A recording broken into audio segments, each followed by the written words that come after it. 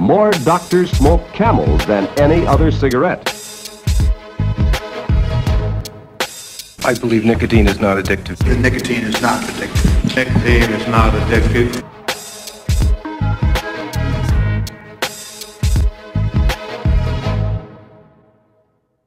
Each pod contains as much nicotine as one pack of cigarettes.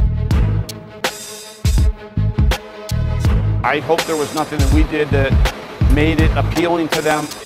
Did the presenter call Juul quote-unquote totally safe more than once? Yes.